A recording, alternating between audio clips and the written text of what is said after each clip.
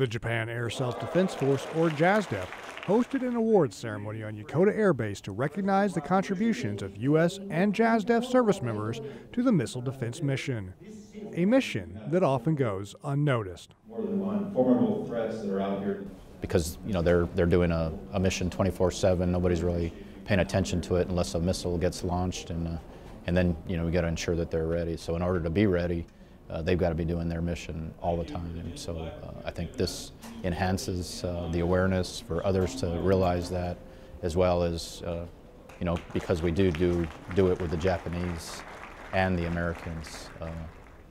It shows that this is a combined fight that we have to do together. Special acknowledgement to my good friend and the host of the... They run and operate probably one of the most complex weapon systems in the Pentagon and known to mankind. They're able to track and discriminate objects going 17,000 miles an hour and be able to target something within a centimeter of that target and hit it with another piece of metal going the same direction.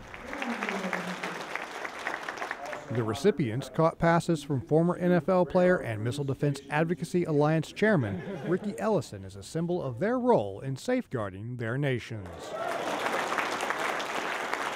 What they do is intercept incoming objects ballistically. So that kind of, we're throwing the football, it kind of represents a ballistic object that they have to intercept and track. So that's a little bit of that in that. And obviously with my football background, it's something fun, and I think that they enjoy it and they enjoy getting the ball.